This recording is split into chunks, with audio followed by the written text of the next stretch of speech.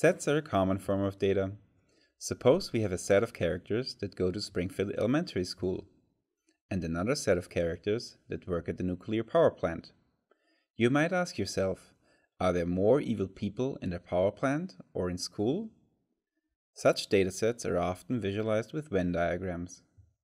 Venn diagrams are, however, not good at visualizing quantitative data, and are really bad at visualizing many sets. What if I also want to learn about whether the characters have blue hair or like Duff beer? To do this kind of analysis, we have developed UpSet. UpSet uses a matrix to identify the segments of a Venn diagram.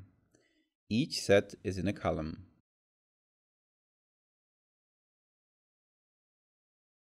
Each intersection is in a row. You can see the corresponding segments by hovering over the row.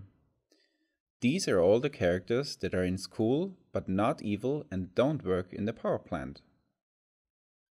These are the characters that are evil but not in school and don't work at the power plant. And here are all the evil people that work at the power plant. The bars on the side show how big this intersection is. Clicking on one of the bars shows the contained elements in a table. We see Mr. Burns and Smithers as the evil characters at the power plant. We can add more sets by clicking on their label.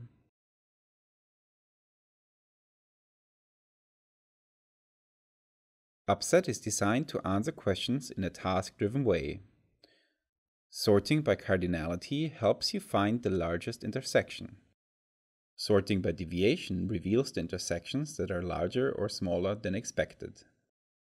Sorting by degree shows the intersections with low degree first.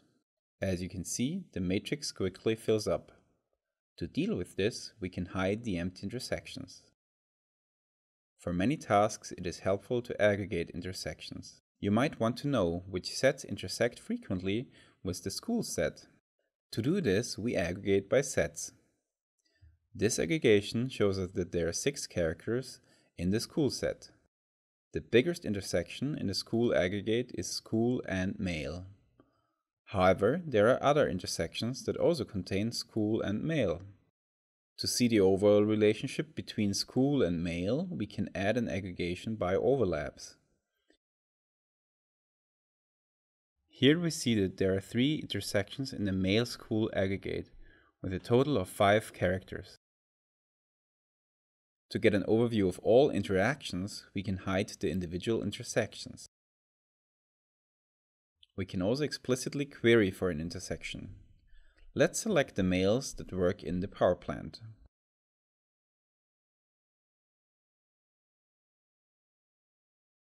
We see the 2 intersections and a total of 5 characters match our query. UpSet also visualizes elements and attributes. To demonstrate this, we have loaded a dataset about movies that contains movie genres, release dates, ratings, and popularity. The view here is aggregated by sets. Here we can see box plots of the attributes: release date, average ratings, and times watched. In the element view, we see a scatter plot of release date versus ratings for the whole dataset.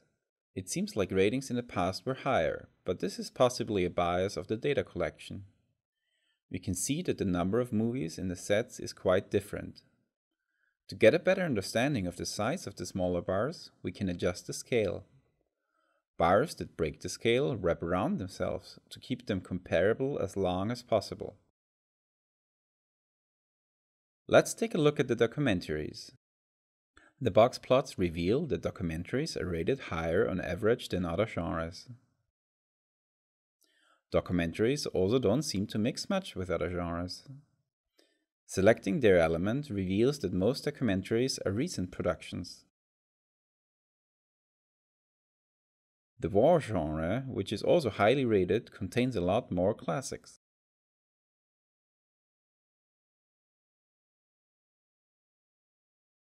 Looking at the intersections, we see that war movies are more often of multiple genres than documentaries.